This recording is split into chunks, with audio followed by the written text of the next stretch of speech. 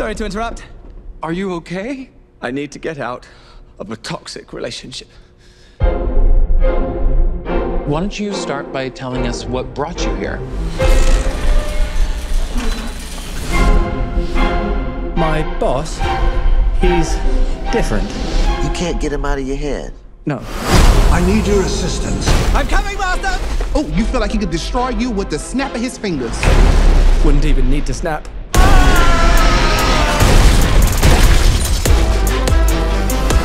Okay. Uh-huh, that sounds familiar. Yeah, what? Renfield, bring me innocent victims. I want a handful of nuns, a busload of cheerleaders. And I just want a normal life again. But this modern world is a dangerous place. No, no, no, no, no.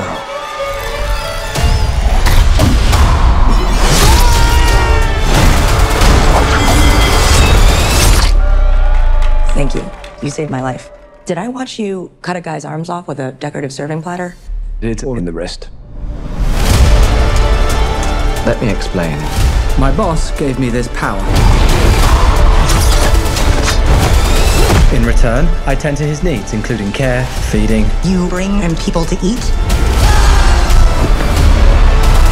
You're like the guy that gets the villain's Postmates. But if you were to stop focusing on his needs, what would happen?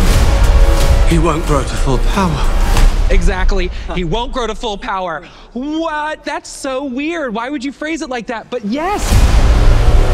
Hi. Are you here for the meeting? Well, come on. No! Some call me the Dark One. Others, the Lord of Death. To most, I am Dracula. Okay, obviously we're dealing with a little bit more than just narcissism here. Now, let's eat.